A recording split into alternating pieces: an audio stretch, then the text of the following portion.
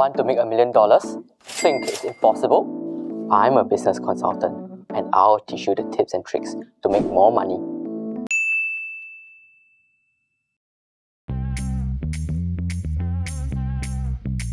Business consultants don't just tell you how to make more money.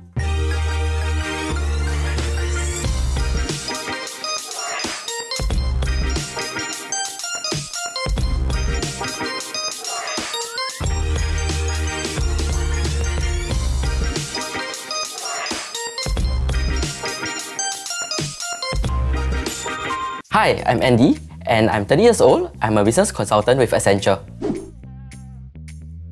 In my role as a business consultant, I work on two fronts.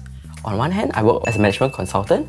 On the management consulting end, I advise companies on how best to achieve their goals. And this can range from developing market strategies, to defining operating models, from streamlining their company operations, to future-proofing their organizations in volatile environments. On the technology consulting front, I work with new and cutting-edge technologies to solve problems that companies may face. Some of the technologies we work with include blockchain, quantum computing, augmented reality, and cloud. So my task as a business consultant varies day to day, depending on the projects that I work on. We typically work on one project at a time, in teams as small as 3 to 4 people, or as large as 50 to 100 people, depending on project scope, our clients' needs, and the project duration. We meet with our clients regularly to engage with them at every step of the way. At the start of the project, we meet up with them to understand the client's objectives, understand their goals, and understand their pain points. As the project progresses, our discussions evolve into sharing feedback, sharing our viewpoints, and soliciting clients' opinions and feedback along the way. So in management consulting projects, some of these meetings may come in the form of workshops. We conduct prioritization exercises, we brainstorm with the client, and we deep dive into important topics. We also do a number of market research to better understand the landscape and the industry that our clients operate in, and what are some of the best practices for our clients. The last part of my job involves managing my own schedule, managing my emails, and some of the internal communications on a day-to-day basis. My favorite part of being a business consultant is that every few months I work with a different client, I work on a different problem, or sometimes even in a totally different industry. And for me, that is extremely engaging. Every time I'm learning new things along the way. A lot of people think that business consultants will simply just instruct the C-suite or the board and tell them what to do and how to do things. We don't really do that.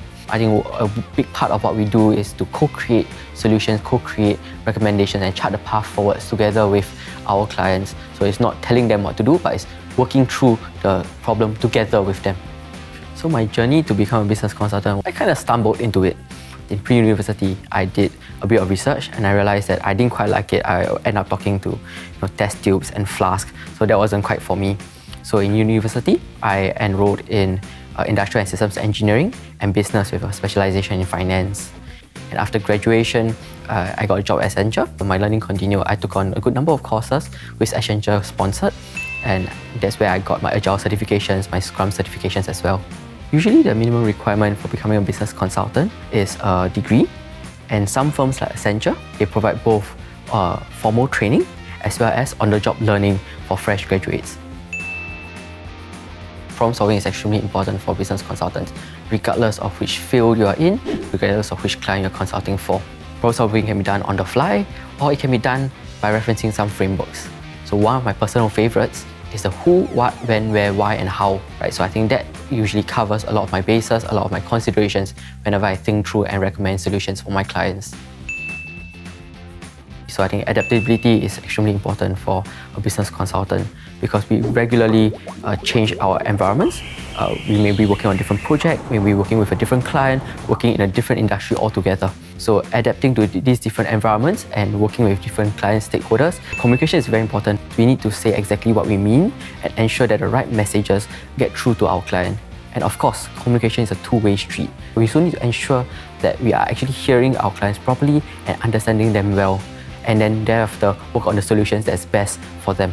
As you become a more seasoned consultant, you can then choose to specialize in a particular technology, domain, or industry that you like. The advice I have for you is to explore and try new things, to experiment and to fail. Because if you never try, you will never know.